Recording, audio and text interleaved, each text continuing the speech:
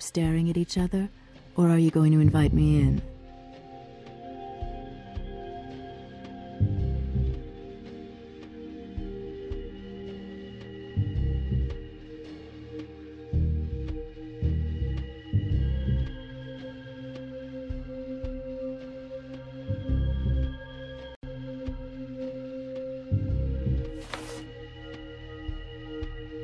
It's just that I wasn't expecting anybody. If you don't mind my asking, what can I do for you? You need money. I need your investigative skills. I mean, I no longer do detective work. But do come in if you want to.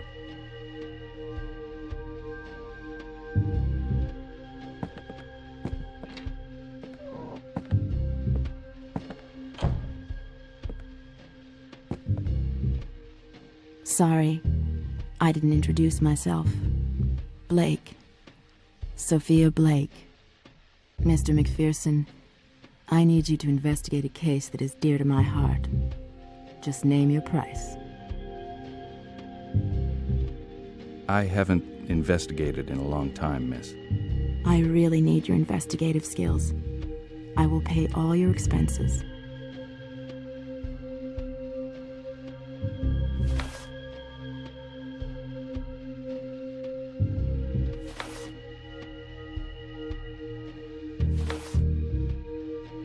You mentioned an interesting offer. What exactly was it? Mr. MacPherson, you've been in Paris for some time and I need your help. Only you can investigate this case. I'm ready to pay anything. Could you give me any more details about the case? At the moment, it all seems rather nebulous. You probably haven't heard about the Orphée case, Mr. MacPherson.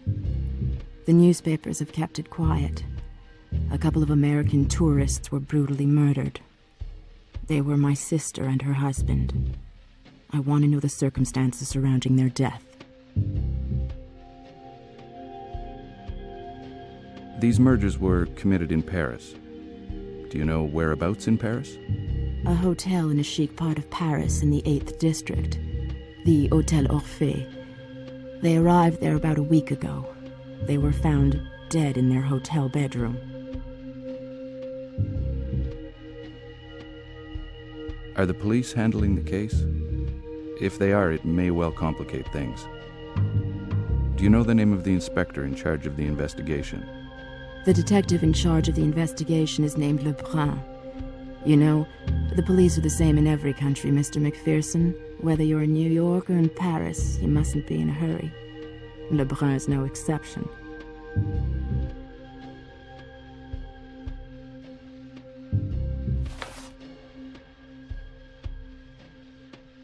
I don't get it. I've never worked for you before, not here nor in New York, yet you come to me and ask me to find your sister's murderer. Why me, Miss Blake? Your reputation, Mr. MacPherson. I find your nickname spooky to be charming. I have friends who know people at the Pinkerton Agency in New York. The suspicion surrounding you is totally unfounded, naturally. You are the man I need for this investigation. Discreet, capable of seeing beyond appearances.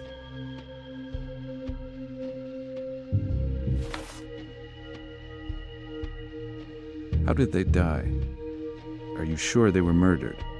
It may just have been a terrible accident. The Whites were found decapitated in their hotel room, Mr. MacPherson.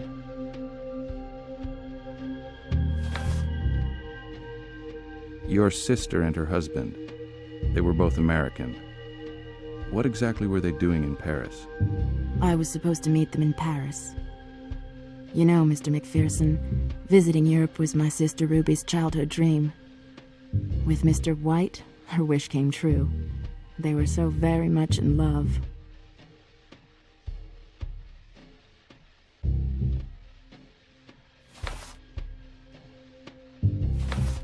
To be honest, I'm not sure I should take the case.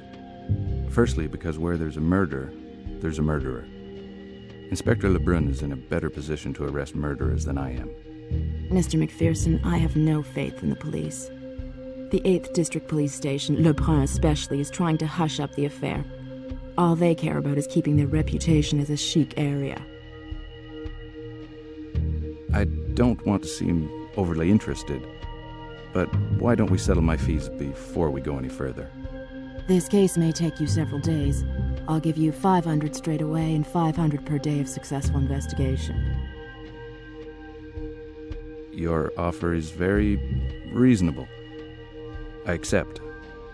I owe you a lot, Mr. MacPherson. Much more than the money I'm paying you. You'd like me to begin right away.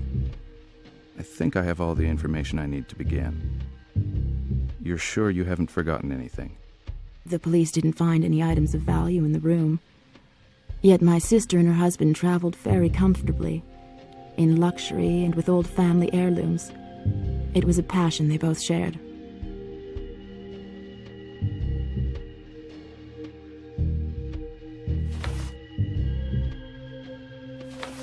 It is risky traveling with large sums of money. Would be a shame if they'd been killed for that reason. How valuable were these family heirlooms? An old relic of no value. My sister was very fond of it. Of no value whatsoever. I hope to have results quickly. I'll be in touch with you when I've made some progress in my investigation. Goodbye, Miss Blake. I ask only one thing of you. Be discreet. The police must not suspect you were involved. If you'd like to meet me...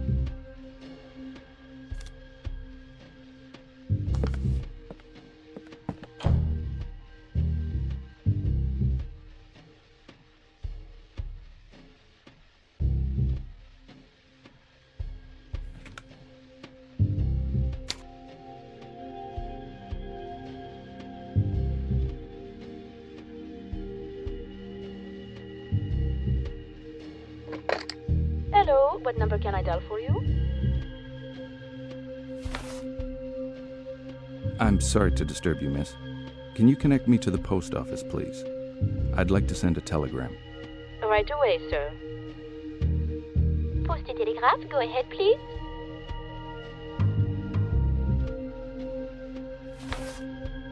I'd like to send a telegram to New York, please.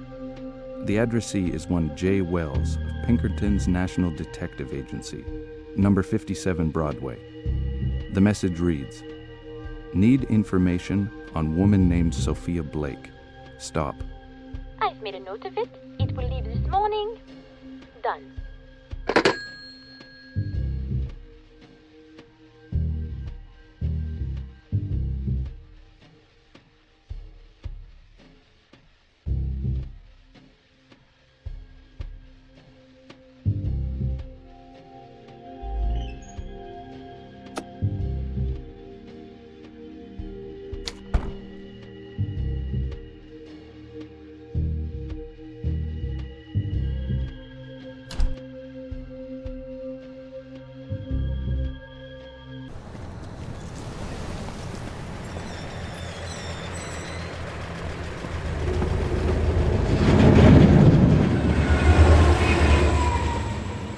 Gee, these suitcases are heavy.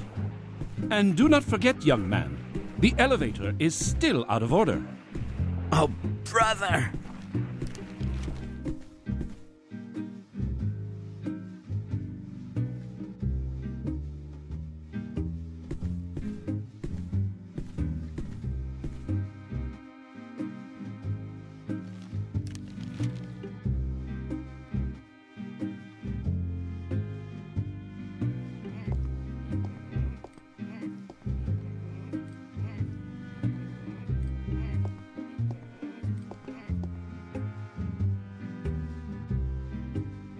What can I get you, sir? My name is MacPherson. I'm a private detective. You really are a private eye, just like in the movies? You've even got the hat, and you're American too. Huh. Private Dick. Do the police have a suspect? I told them what I knew. I definitely saw someone by the window all evening. That is my testimony. They can do what they like with it.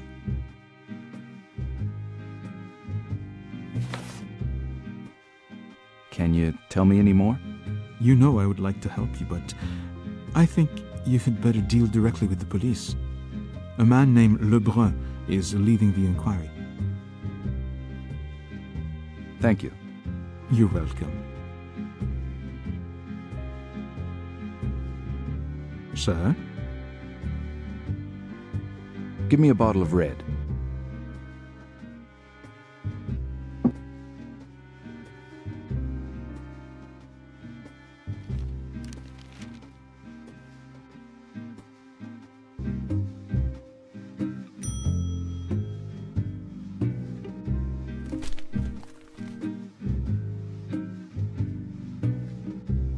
Good evening, sir.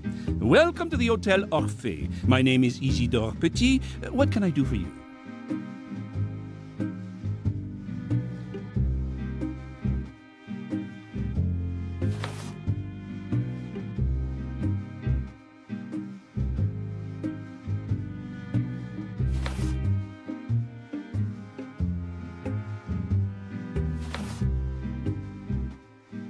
Good evening. My name is Gus MacPherson. I'm a journalist for the Clairon de Paris. Could I ask you a few questions concerning the death of 2 American tourists? Name of White. That's it.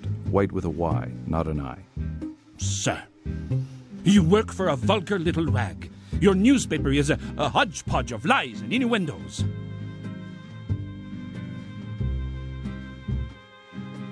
I'm sorry. I'm not employed directly by the Clairon. I'm a freelance reporter. Those newspapers could not care less about the damage they cause. Such words tarnish the reputation of our establishment. Who will want to rent that room now?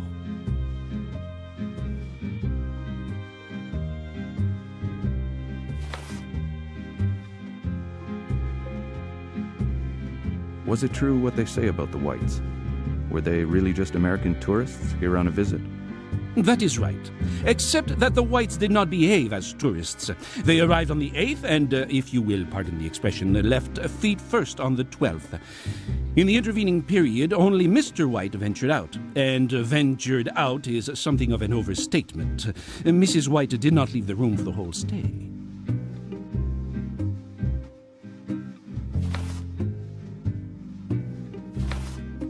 Were the Whites always alone in their room?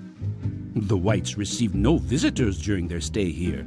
They were adamant that they should not be disturbed, which is why I refused to give their number to a man who asked to see them the night before their murder. A man came to see the Whites on the night they died. Did he introduce himself? Do you know his name? Some cunning devil that was asking too many questions. Rather like you, actually. With the description you've given me, I'll be able to draw him myself. I'm something of a painter, too.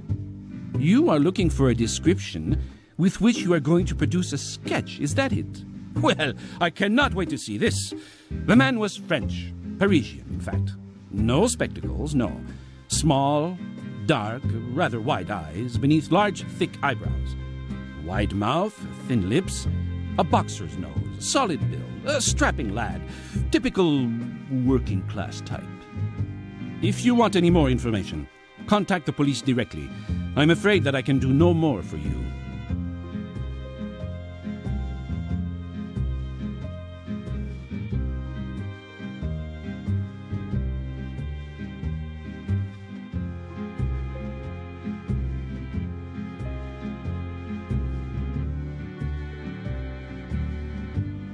I'm sure the front desk clerk will not like to see me going upstairs alone.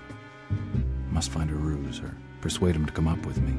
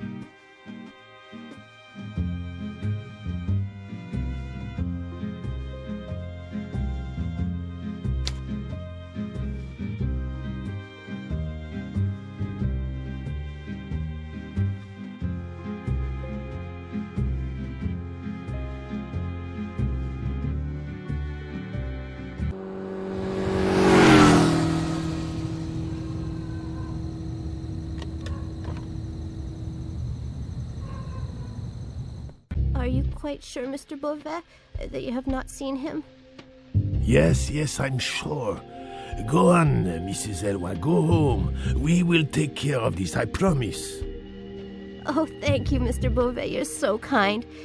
The next time I'm at Cézanne, I'll bring you back a nice bottle of red wine. That's a promise. Goodbye, then. Goodbye.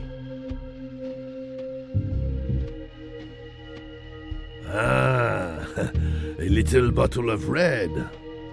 Come on, next.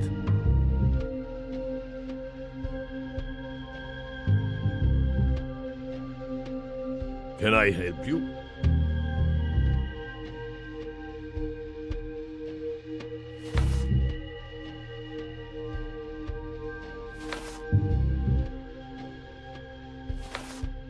My name is Gus MacPherson. I'm a private eye, private detective. I wanted to ask you if you'd be willing to answer a few questions and help me in my investigation on the Orphée murders. A private dick. I see. Well, you'd better show me your license.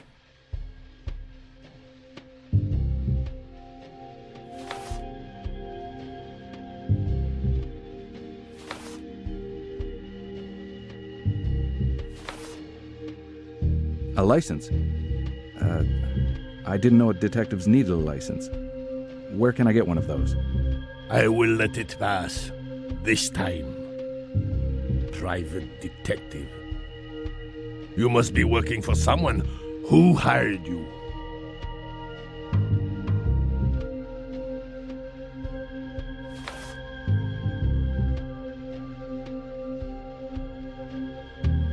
It's just that my client pays me very well to keep silent. She's very fond of her privacy. It's going to be hard to help you in these conditions. What if you were a little joker? Huh? The Orphée case is not in your league. Just a helping hand so I can launch my investigation in the right direction. That way we will not get our lines crossed. I don't want to impede your work in any way. Forget it. It is baking in here, isn't it? You would not happen to have anything to drink, would you? Just one for the road? Full of promises and empty-handed, huh? I do happen to have a little something for you. An amazing bottle of red wine. You cannot say no to that, officer. Don't you feel a little thirsty?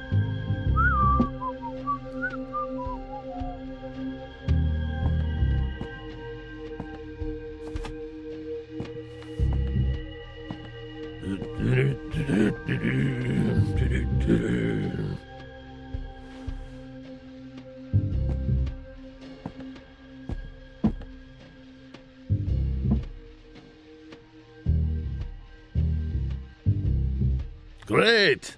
The private eye returns. Goodbye. Yeah, right. Goodbye.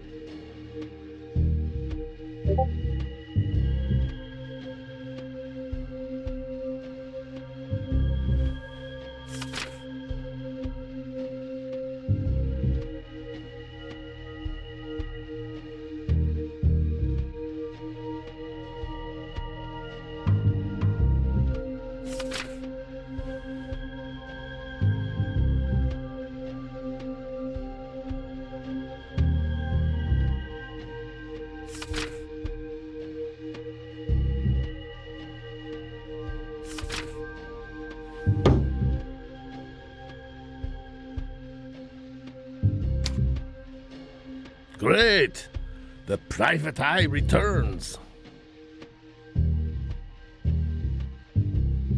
Am I right in thinking Inspector Lebrun is in charge of the investigation on the White case? Would it be possible to meet with him? That way we can compare our information. He is not seeing anybody. Just make a statement.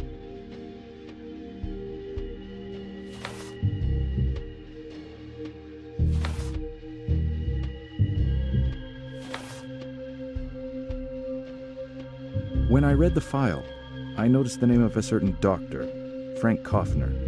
What can you tell me about him? Dr. Kaufner is our expert. Forensic scientist and above all, psychiatrist. The sort of guy who prefers the company of madmen and corpses to the likes of you and me.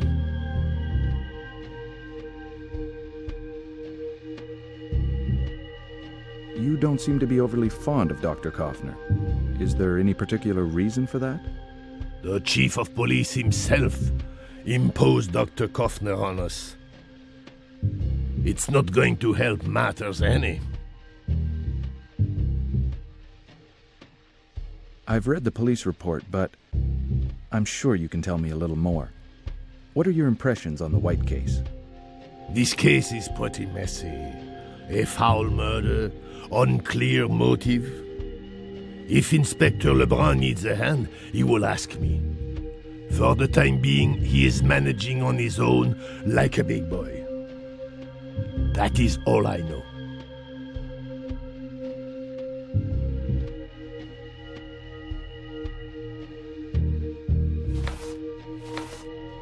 Of course, if Inspector Lebrun is surrounded by guardian angels like you, he can't be making much headway with his investigations. If he's not making headway in his investigation, it's his own fault. Lebrun is bending over backwards trying to find the mysterious visitor the Whites had that evening, just before the murder. He's not even cross-checking the statements.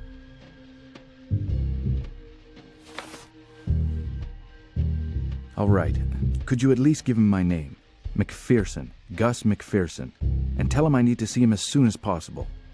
You have a picture of the suspect? That is all Lebrun needs to go on. Goodbye. Yeah, right. Goodbye.